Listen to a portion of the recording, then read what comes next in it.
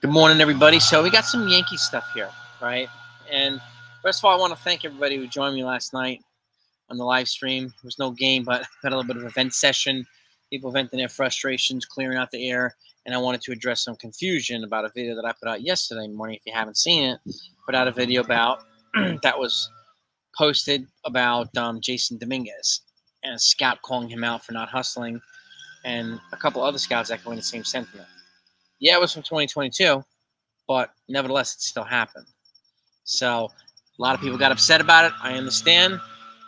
You know, we're a passionate Yankee fan base, but I do not want to take part in adding to the impression that every Yankee is, okay to criticize except for Jasson Dominguez. Nobody gets a free pass here. Okay, everybody's justifiable. And again, I'm happy to see Jasson Dominguez playing better. I'm happy to see him hustle. When he comes up, I'll be cheering for him just like everybody else.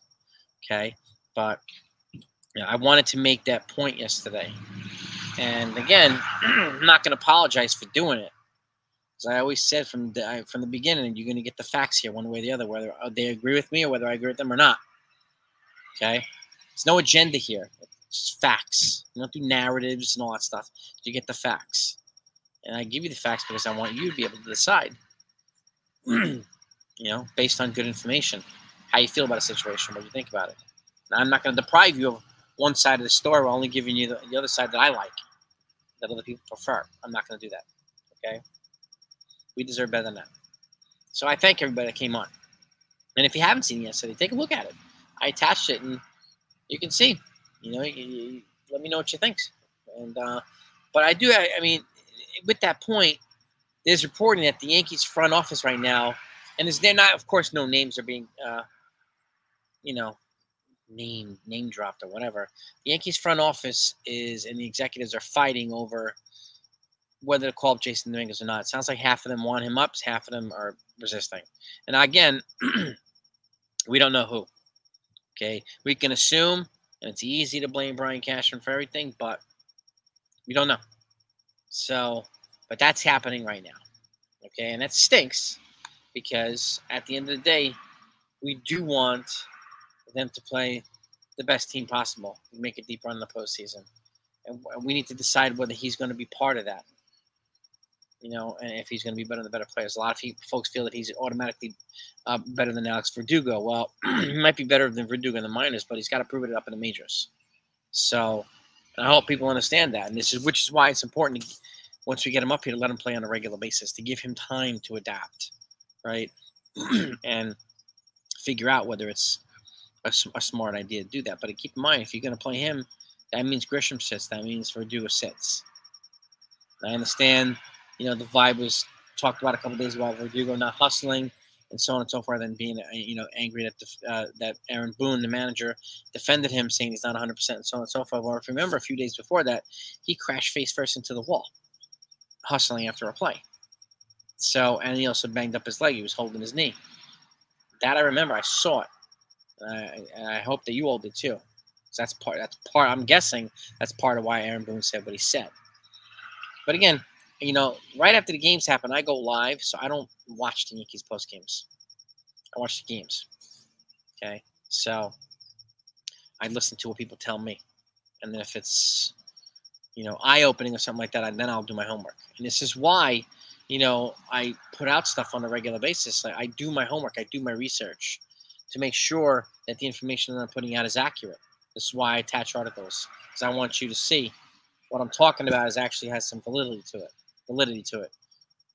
Despite what people say, like yesterday, saying, well, this article's from 2022. Well, yeah, it is, but it doesn't make it less true. And also, people are still talking on my channel about the Joey Gallo trade and the IKF trade and Josh Johnson. That stuff happened in 2021, 2022 also. There's really no difference between the two. Okay? And that's what I'm talking about here. I call it both ways. Whether people like it or not, whether I like it or not. Okay? This is why people get, people get a voice. Okay? We don't always agree. And I like it that way, actually. It's good. Because it motivates me to think why somebody's saying what they're saying, why somebody feels the way they do. That lets me put myself in your shoes if I can. As you sometimes, you folks make a lot of valid points, and it's important to say that. It's important to acknowledge that. It's important to give credit where it's due. So, but with that said, Yankees front office is haggling. Now, if I get any more clarity on, who wants him up and who doesn't want him up, I'll get it to you. So make sure whatever you do, if you haven't done that, subscribe to this channel. Make sure you do that. And hit the notification as well. The notification button will make sure that you know exactly when we go live. If you want to join the discussion, you can. Or when I put news out, especially if it's breaking news and whatnot, you'll be at the front of the line when it comes to. So, and I thank you so much for it. And for those that don't know, if you're a football fan, I'm going to be covering football too in the off season. So I'm going to adding it to the baseball right now, since we're kind of transitioning from the end of the baseball season to the beginning of football season. And, congratulations to the Chiefs for winning their first game last night against the Baltimore Ravens. That was a pretty good game. But I'll be covering the Jets, the Giants, and the Bills. So come along for the ride. If you have any football, friends who are football fans, invite them to subscribe to the channel, because we're going to talk about them all. Okay, there's going to be no dry spots here. Generally, when the season ends, it's a little bit of a dry spot, and then wait for free agents and blah, blah, blah. No dry spots now. I'm going to be covering football, and along the way, when baseball news comes out, you'll get that too.